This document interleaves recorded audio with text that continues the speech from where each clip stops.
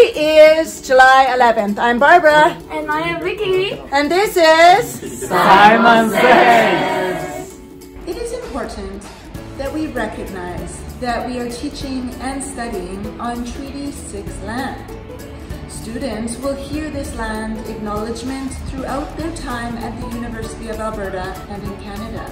And it's important that we understand why the land acknowledgement is said.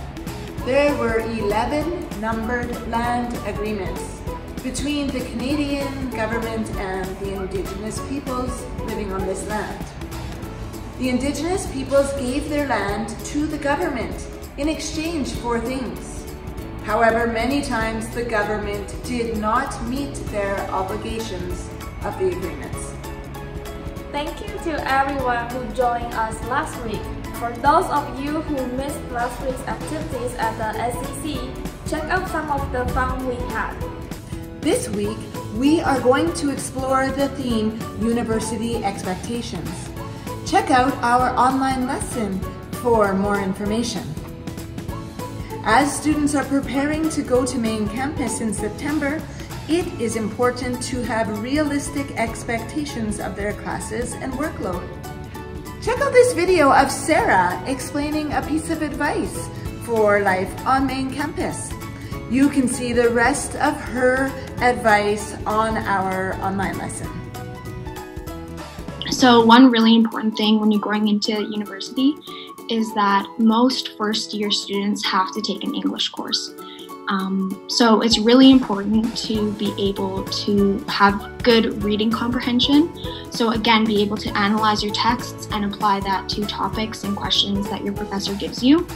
A big thing that we do in my courses are ink sheds. So ink sheds are a personal reflection on a topic that your professor gives you. And after you're done that personal reflection, you go and you give your feedback on another student's reflection as well. So in that sense, you tell them what they could have done better, you tell them what they did well, and then you just help each other out in that sense. Speaking of the expectations, it is also important for students to know what to expect here at the English language school.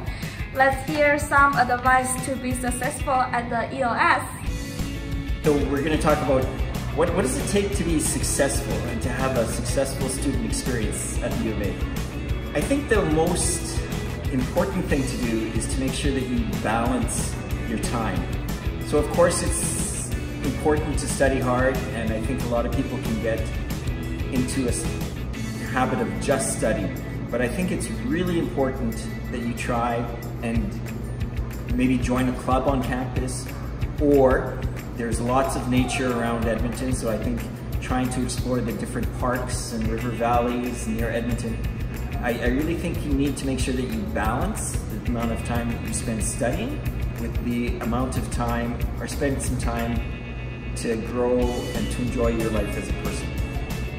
This week, we have a range of activities for students to enjoy.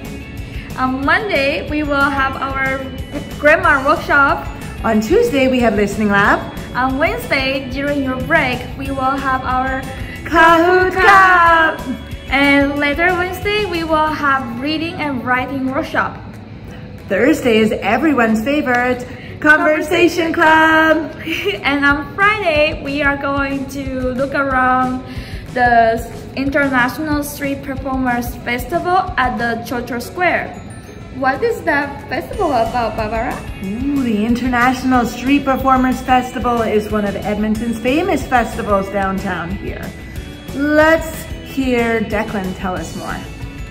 The festival in Edmonton that I would most recommend is the Edmonton Street Performers Festival. It has a little bit of something for everybody. It has great acts, whether you like acrobatics, magic, or comedy. It's a great way to spend a weekend afternoon.